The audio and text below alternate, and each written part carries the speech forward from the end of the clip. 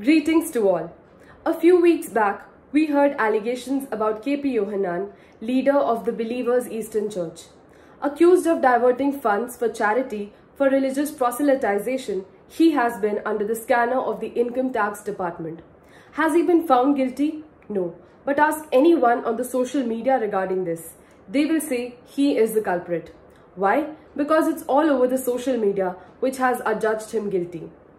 No trial, no defense, no evidence, direct judgment. This is the illogical and sad aspect of social media where conclusions and judgments are made just like that. The louder the noise is, the more blindly it is believed by people.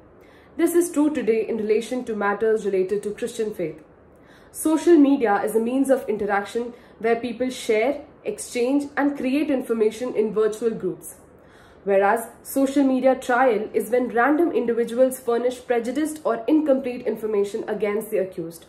What happens here is that it destroys the credibility and privacy of the accused. No wonder they say little knowledge is too dangerous. We cannot deny the impact of social media in our thought process. But why is social media trial happening? The first and the foremost reason is due to its irresponsible use. Anybody can speak anything anytime. Freedom comes with responsibility. Can we expect such responsibility by everyone? Definitely no. Hence, a bunch of fools will try to impose their opinion on others. Secondly, social media is not neutral, objective or balanced enough. There is no neutral court, no neutral judge. There are fanatic groups and communities which plan propaganda to tarnish Christian faith. Thirdly, social media is engaged in such a way to keep all of us engaged inside them. That is why the social media platforms are free of cost. We, the user, are the product. That is why in the Bible it is written, desires of the eyes, desires of the flesh and pride of life. Fourthly, there lies a problem of generalization. If one or two people in the church has committed some mistake, then the entire church is wrong. The whole Christianity is wrong in itself. Another thing is that if a particular post has got a maximum number of likes and comments, then that particular news is the truth. This is the problem of social media trial. We as Christians need to tackle this. How do we as Christians tackle this unfortunate reality? For this, I propose a 3D method. The full form of 3D is discern, defend and depend. First is to discern. Discern the reality. Try to analyze, try to research for yourself what exactly is the show that is going on behind the social media. Hence, discern the reality. Second is to defend. Yes, we being Christians are called to defend our faith.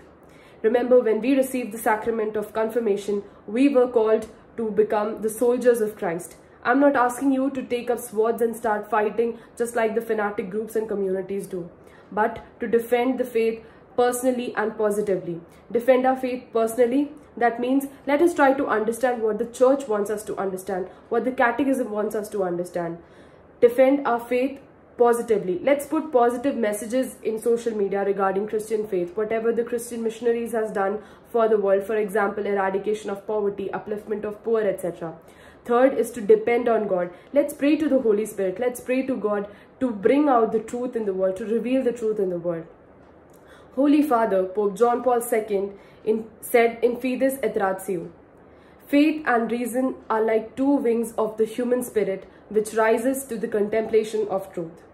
The reality of social media cannot be unseen. I conclude thus, the Lord said in John chapter 8 verse 32, if you continue in my word, you will know the truth, and the truth will set you free. Thank you.